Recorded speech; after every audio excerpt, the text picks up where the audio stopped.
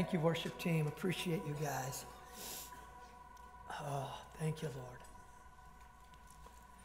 Well, we are continuing on with our summer series entitled No Limits. And the title of the message today is No Limits to His Lessons. No limits to His lessons. Several weeks ago, I was asked to do a wedding for a couple that's been a part of our church. Her name is Lisa. His name is Pablo. And they asked me if I would be willing to perform the ceremony for them up on their property. They have a property up in Apple Hill area. Beautiful setting up there. The actual place where we were going to do, or where we did the ceremony, is up amongst the apple orchards on a piece of property that they own. When I went up to do the service for them, it was about 2 p.m. that the ceremony was scheduled for. And I remember how hot it was. It was one of those extremely hot summer days. And so I took my position out in the apple orchard. There was no shade anywhere as I stood at the front waiting for the wedding party to come down. And they all came in, and as they were taking their place, I was holding my iPad, and the sun was just beaming down at me, and I noticed I was having a real hard time seeing the words because the sun was so bright on the screen. And so I was trying to tilt it a certain way and get it just right so that I could be able to perform this ceremony well for them. Pablo and Lisa take their place, and we begin to go through the ceremony. And I remember about halfway through, I just finished the vows with them, when all of a sudden, this is what happened to me. My screen goes black, and this is what comes up on my screen. My iPad shuts off. Folks, this would be the worst nightmare that I could ever think of as a pastor, standing in front of this audience of people gathered for this beautiful moment. I remember in my head staring at the screen as the temperature sign comes up at me, and inside of myself, as loud as could be, I heard this, "No!"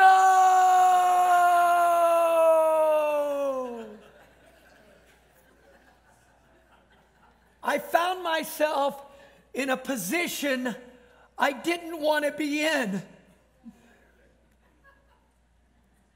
After a long pause, in fact, I think I did a little bit of a Stevie Wonder. I was kind of going, smiling, hoping that just maybe it was going to cool down. And they're looking at me, and I'm looking at them.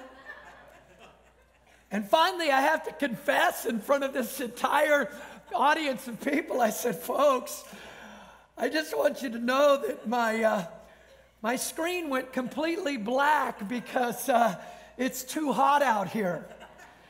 And folks, I don't really know what to do next." I'm staring at the screen, and just as my screen went black, my brain went blank as well. And so I'm just looking at them, and they're looking at me, and I just think, well, what's next? I say, "The rings." Who has the rings? Pablo looks at me. I said, "Pablo, the rings." Said, "Pablo, put that ring on the 3rd finger of Lisa's left hand." Now, this is usually where I say, "Repeat after me," but I had nothing to repeat. So I say, "Please, put that on the 3rd finger of Lisa's left hand. And Pablo, proclaim your love for her," is what I said. proclaim your love for her. Pablo is looking at me. I'm looking at him. And he says, and his English wasn't really good, he says, I love you.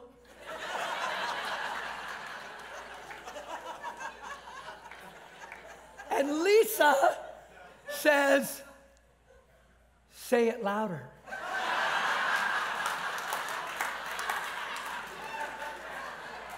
And Pablo didn't hear what she said. So I look at Pablo and I said, Pablo, say it louder. And Pablo says, say it louder. I said, I don't know, folks, I don't know where we're going from here. I made stuff up. I just grabbed whatever I could to get through. I prayed the longest prayer over a wedding couple I've ever prayed. I would have rather been anywhere than there at that moment. But I can tell you, your pastor learned a very valuable lesson. Always, and I mean always, if I am doing an outdoor summer wedding, I will have a hard copy of that ceremony with me wherever I go.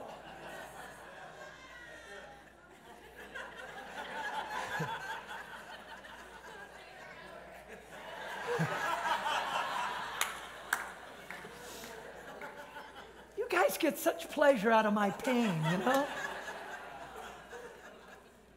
Today we're going to talk about how God's lessons have no limits for us. And when we are faced with hard times and difficult circumstances where we would rather be anywhere but there, and we begin to question where God is and what He's doing, when we're in the middle of those experiences, and we're wondering where He is, we're going to find out today that God has lessons He wants to teach, not only for you, but others around you. You see, when we're in the middle of experiences, and we'd rather be anywhere but there is a passage of Scripture that we all know so well. It's Romans chapter 8, verse 28. When we're in the midst of those circumstances, we quote this passage quite often to one another. It's God's promise to us, and it says this, and we know that for those who love God, all things work together for good, for those who are called according to His purpose. Look at the Amplified version and the way it reads. I love this. It says, and we know with great confidence that God, who is deeply concerned about us, causes all things to work together as a plan for good for those who love God, to those who are called according to His plan and purpose. Today, I want you to turn with me to the Old Testament, and we're going to see how God can take even the worst of circumstances and turn it into something for our benefit, not only our benefit, but the benefit of others. Turn with me to Judges chapter 14.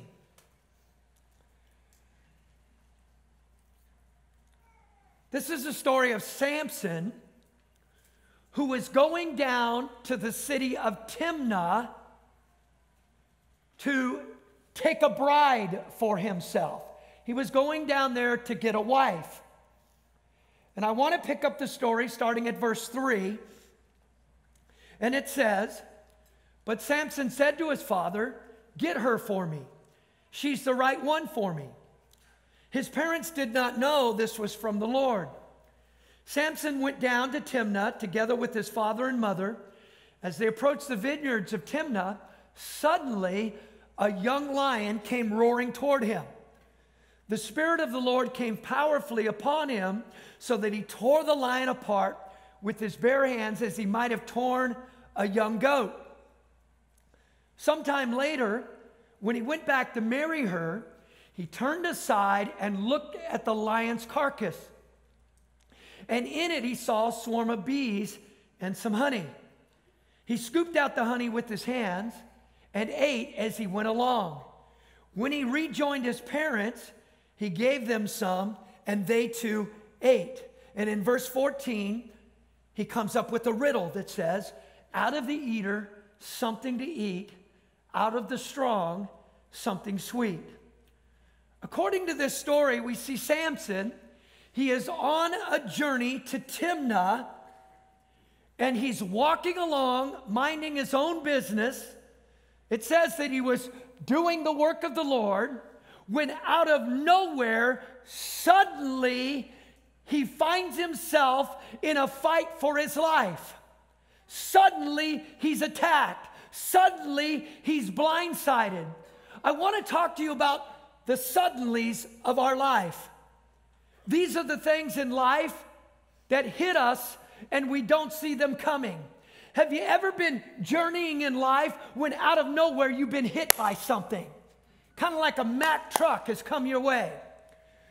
The best way for me to illustrate this is when I was about 17 or 18 years old, I was taking my nephew with me. He was about 8 or 9 years old, and it was a Tuesday night, and we were on our way to Christian skate night at Sunrise Rollerland. I think they're still doing that. Like 40 years later, it's still going on. We were on our way to Sunrise Rollerland. I lived over off of Greenback and Dewey.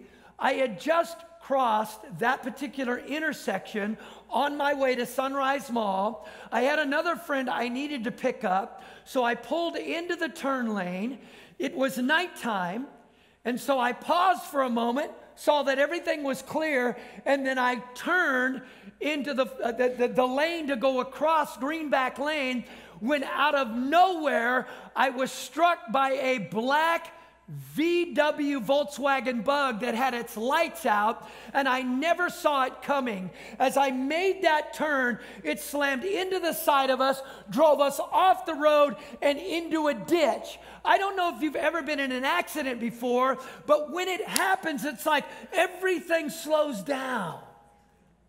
Glass is flying everywhere. There's smoke. There's debris everywhere.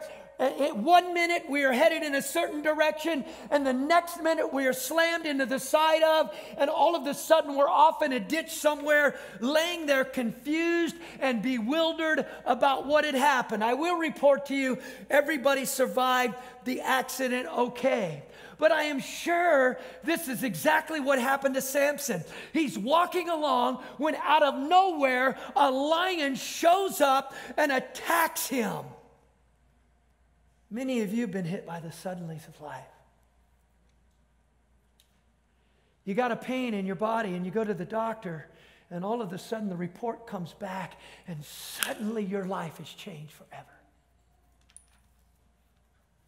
Or maybe you've been working at a job and you were laid off or let go, and then suddenly you're put in a position of trying to pay the bills and just make it. Maybe you didn't see it coming when your spouse tells you they want out of the marriage, they're done, and suddenly your life is turned upside down. Or suddenly you find yourself in the spiritual battle of your life, or you're going through difficult circumstances, or maybe you've been attacked by coworkers or family members, or maybe you were in a literal accident and it changed your life forever. Suddenly, everything is different. The list is endless as to the kind of suddenlies we can find ourselves in. Samson is attacked, and suddenly, there he is in the fight of his life. But notice what verse 6 says. I love verse 6. It says, when he is attacked suddenly, the Spirit of the Lord came powerfully upon Him. Here is what I do know is true for every believer that goes through extremely difficult circumstances. You will find a strength that will come over you that is not your own. Have you ever been there before? You're bewildered. Life has rocked you. Circumstances have bewildered you. And yet the Spirit of God has given you the strength to face whatever it is you're going through. And even though you don't understand everything that's happening, you find yourself in a supernatural strength. You find a supernatural strength in Christ. Write that in, that God gives you to make it another day. Philippians 4:13 says, "For I can do everything through Christ who gives me strength." I've heard this statement over and over again from believers who find themselves in these circumstances. They will say this, and maybe you've said it yourself. I don't know how the world does it when they, and maybe you quote whatever it is you're facing. Have you ever said that before? Raise your hand if you've ever said that before. You know what you're actually saying? You're saying, I don't know how they do it because the only way I'm making it is through a supernatural strength that God is giving me to make it through. I think we would all agree surviving painful, traumatic, difficult seasons can leave us scarred for life.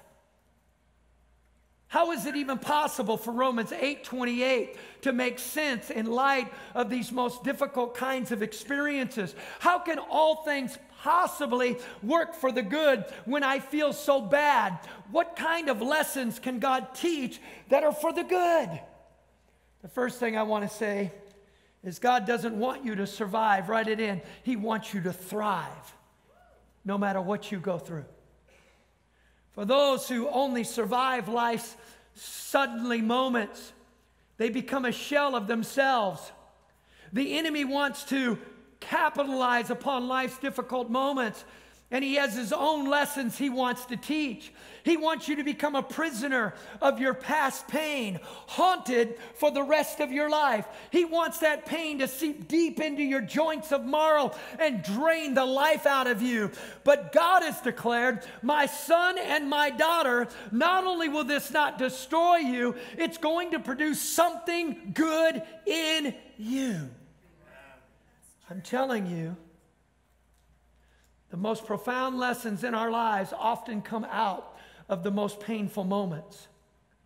Notice what happens to Samson after he's attacked. Samson goes on his way down to Timnah, but there's a key phrase that could easily be missed. Look at Judges 14, verse 8. It says, sometime later, he went back to marry her.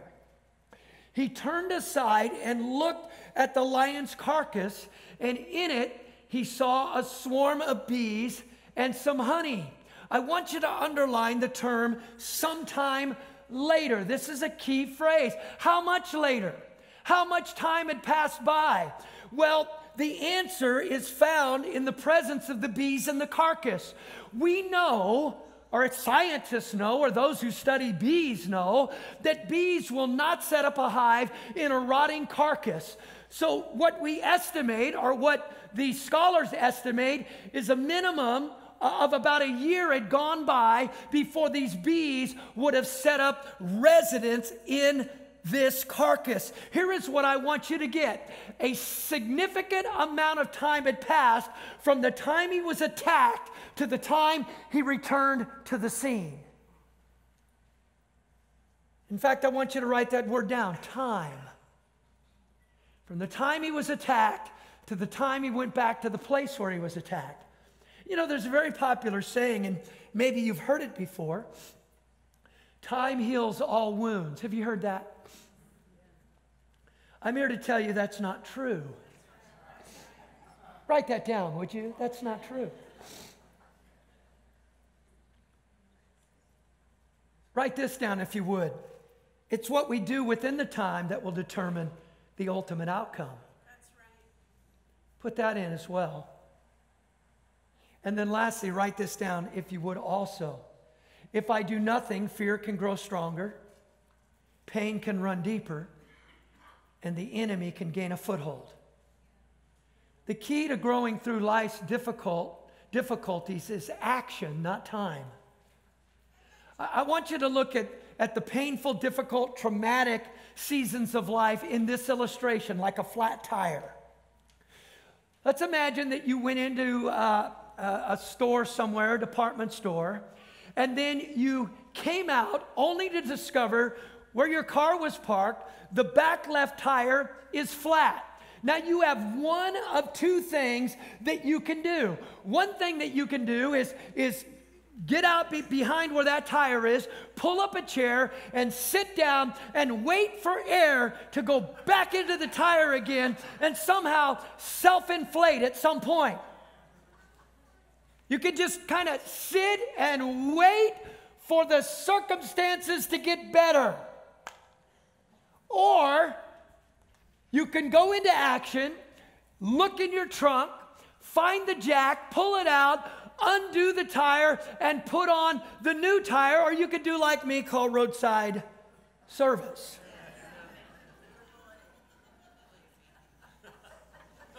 Where's my roadside service crowd? God bless all of you. Hallelujah. Called them many times. Action is the key to progress. Samson's action was he went back. He went back to the place where he faced the trauma. He could have avoided that place altogether. Now catch this. He could have said to himself, I'm not going back through the vineyard. I'm not going to the vineyard where I was attacked any longer. I'm going to go through the open country and come down another way. I'm going to avoid the place where I was attacked. I'm going to go another way. And that's the first lesson God wants to teach.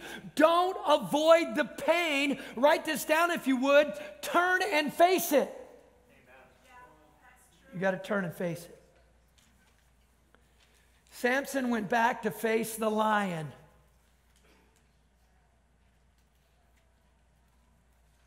Everybody listen to me for a moment.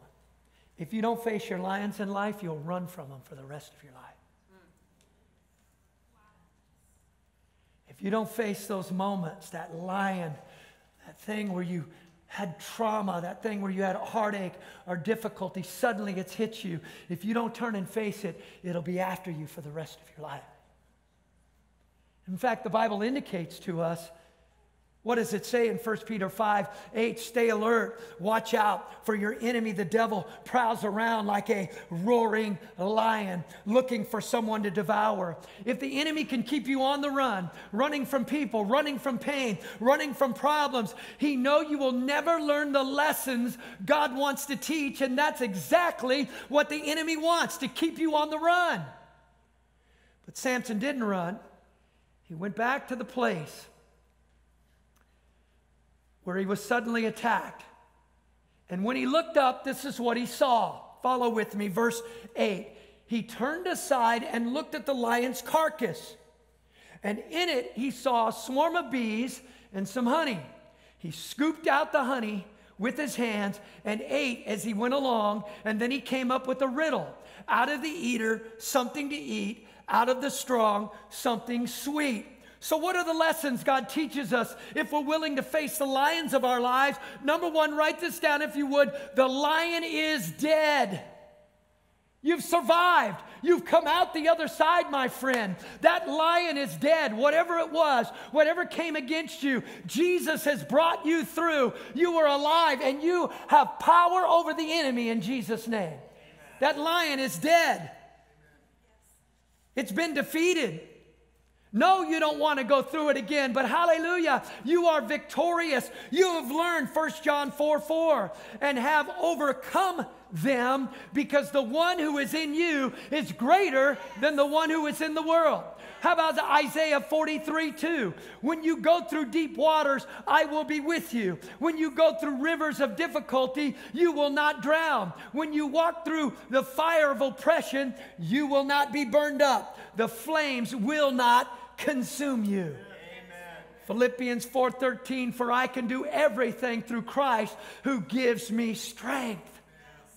Samson looked up and he saw that thing had no power over him because that thing was dead.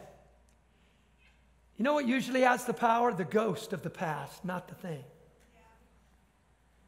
The legend grows bigger the further we get away and we run. Samson looked up. He saw that it was dead. There are three things that Samson saw. Write it in. He saw a carcass, bees, and honey. Look at what Samson did. He walked over to the carcass and he reached inside. This is key. If you're ever going to learn the lessons God is teaching you, the most difficult lessons of your entire life, you're going to have to let God reach inside to the deep places of your life, no longer hidden from Him. You're going to have to expose the innermost being and let Him go into those most painful moments if healing is ever going to come your way. There can be no more off-limit signs. You will have to let God reach deep inside and touch your pain. You will have to be vulnerable to the Holy Spirit's work so He can expose what's deep inside. It's never fun, but it's necessary. And it's here in this place God teaches the greatest and most valuable lessons of all. When Samson reaches in to get something, notice what is present. There are bees inside. And I have news for you, and you can write this down, folks. This is the truth. It's going to sting a little bit. Whenever you go back to painful moments, whenever you face those lions of your life that have about destroyed you, it's going to hurt to go back in order to overcome. And it's going to sting a little bit to get what God wants to give to you. I'm here to tell you it's going to sting a little bit. It's going to hurt, but don't run. Face the pain. Face the trauma, the hardship, the brokenness, the loss, the heartache. Yes, it's going to hurt a little, but it's at this moment something powerful happens. Samson reaches inside, past the stinging, past the pain, and he scoops something out with his hands. Look at verse 9. He scooped out the honey with his hands and ate as he went along. And then he had this riddle: out of the eater, something to eat. Out of the strong, something sweet. This is Romans 8:28 in living color. God works all things for the good. Here is the lesson God is teaching. Out of the eater, something to eat. What does that mean? Out of that thing that about consumed me, about destroyed me, God is going to turn it around and He's going to give me something that will nourish me. Yes. Out of the eater, out of that most difficult circumstance, I have something to eat, something that is going to sustain me, a lesson that God is bringing into my life.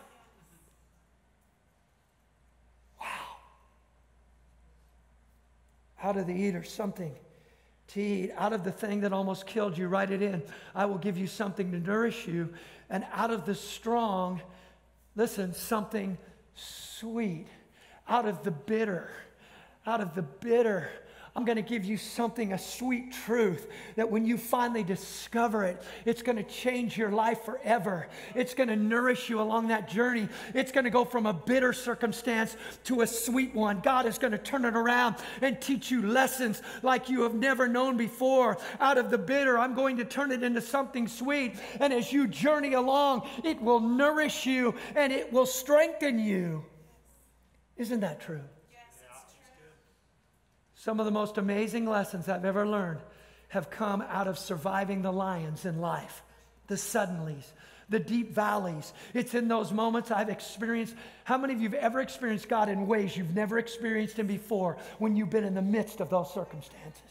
You've discovered things that you could discover no other way.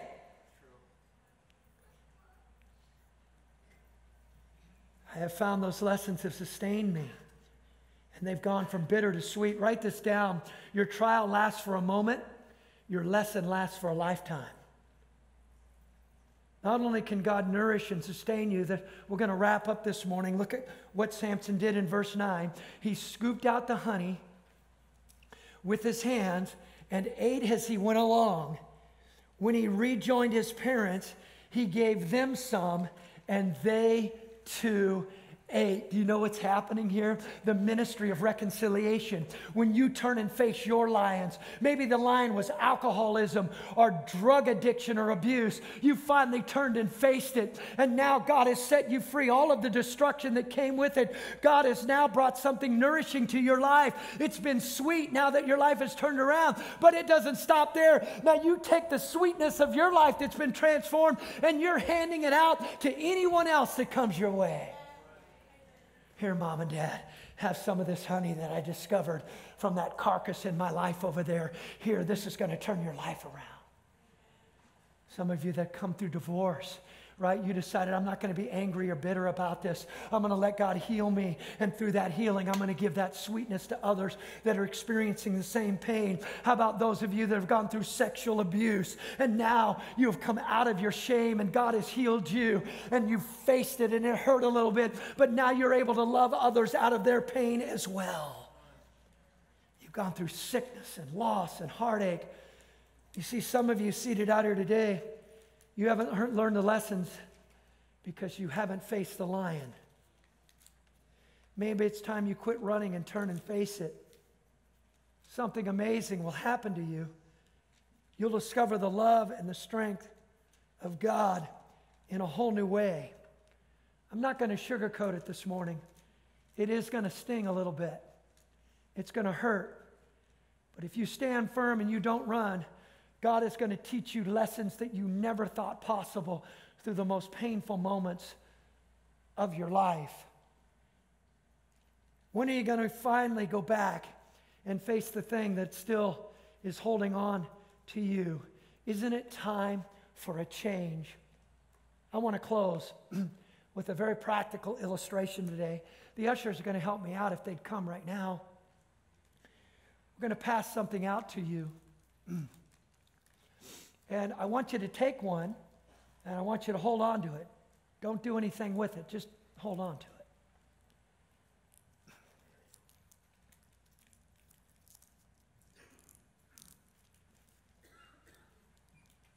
Go for it, guys. Just start. Let's get it as fast as we can. Don't be picky. Just grab one.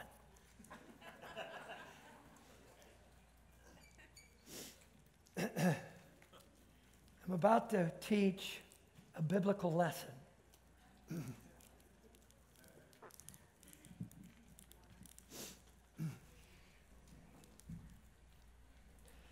There is a warning label on here.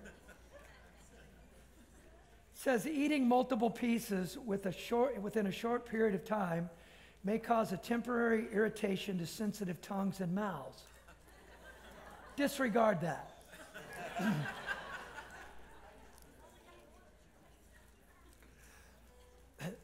Don't open it.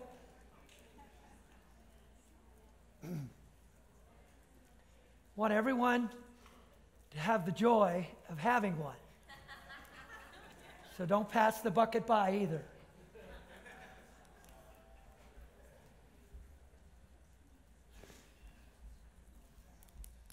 We're getting there. We're getting there. Guys from the rows, jump over to other rows. Help them. Joe, go to other rows and let's fill in. You guys ready for a practical illustration? Out of the eater, something to eat. Out of the strong, the bitter, something sweet. So in just a moment, we're going to rip these things open. I'm asking you to pop it into your mouth. And I want you to bite into it. I want you to suck on it. And I want you to give me 1 minute. Don't spit it out. Be like the coach here today. You can do this. Suck it up, folks. I want you to hang on here. You give me 1 minute. I want you to, is everybody ready? Everybody has one. Take it out of the package and hold it between your 2 fingers. And on the count of 3, who's got a timer? We're going 1 minute. I need a 1 minute timer. We got it up here. We're going to bring 1 minute. Here we go. Hold it up on, don't you spit that out. 1, 2, 3. Suck on that thing. Come on now. Come on, stay out. You should see some of your faces. Oh my goodness, look at you people. Come on, fight it through. Come on now. I have to be able to talk. So, keep going. Come on, how long are we? 21. Look, something bitter. Something's starting to change. Is anything starting to change for any of you? Something changing. Raise your hand if something's changing. Something's changing. Yeah, keep going. If you're not there yet, keep going. Oh, you mean it went from something sour, something bitter, and it's moved to something sweet. You pressed on. You fought it through. Wow. Huh? I found the slogan for our message today on the package of Warheads. You know what it is? It says, survive the sour, savor the sweet.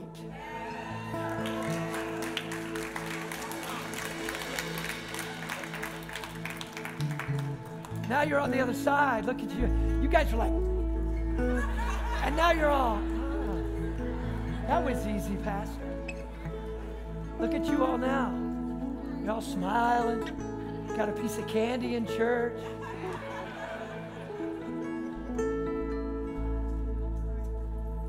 That's really what we have to do. We got to face that bitter to get to the sweet. And I know this morning we're going to take a little extra time, so if ultimately when we start the altars you've got to go, I understand, but there are some people today, you've been running from lions for a long time. Whatever those things are, and Jesus wants to set you free today. In fact, he wants to teach you brand new lessons. And for some of you, this is going to be hard because they're painful moments. I want my pastoral staff and my prayer team, please come, if you would. This is a really serious moment. This probably won't have everyone responding, but there are some of you today, you know that there have been things that have just held you back. We're going to pray for you this morning. We're going to believe God for you today. Out of the eater, something to eat. Out of the strong, the bitter, something sweet. I'd like to have the house lights brought down if we could. And if we could have everybody stand. And if you need prayer this morning, you need a breakthrough this morning when it comes to this topic, I want you to just come and let us pray for you today. As the worship team begins to play, come and we want to pray for you this morning.